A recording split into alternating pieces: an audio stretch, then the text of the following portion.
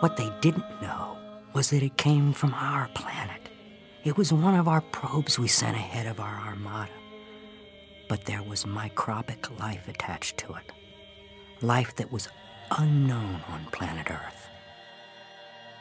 And what they also didn't know was that while they filmed this here, something was seeping out, invisible, secret, potentially lethal, seeping into the few patches of bare skin, and these scientists would carry it out into the world.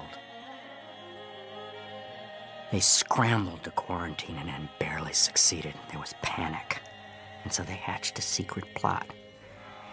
They sent out a group of astronauts. Their mission?